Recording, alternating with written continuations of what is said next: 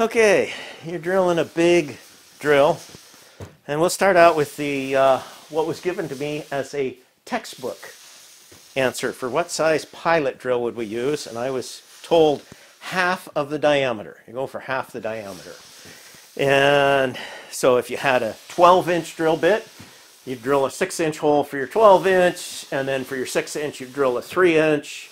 You drill an 1.5 for the 3, you drill a 3/4, you drill a 3/8, pilot for your 3/8, of course, be 3/16. Then, well, you know, there's no point. You wouldn't have a hole if we go down too small. You don't want a first hole of 0.010 of an inch, kind of silly. Okay, anyway, point is, rules. Just like when I was talking about center drills the other day and spotting drills, trying to give an idea of the venue of things I've seen over the years, not just textbook rules.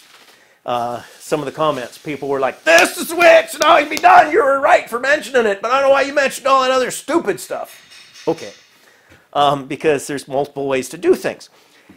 And what really woke me up to this, I was working at a shop, and I knew that my shop instructor in high school was right. It was going to be half the diameter. So I'm going to go drill a 1-inch hole. I'm looking around for a 1/2-inch drill bit, and the guy says, that's dumb.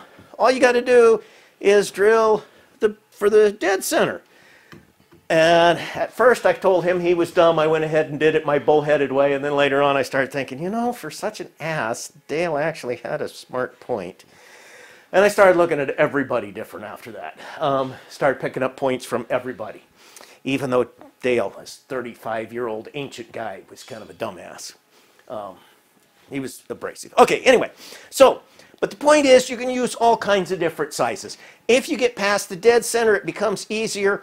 You would split up your different sizes according to load sometimes, so that you have a little bit this part here, a little bigger, different bands of sizes you pick for different RPMs that you're going. As you get bigger, you want to slow down your RPM so you don't burn up your drill bit. Smaller, you can turn it faster. And that's one of the big reasons why you use pilot drills. You can drill right through with a 12-inch drill. One time, right through, no problem. But you're going to be doing it really slow because you can't turn it very fast.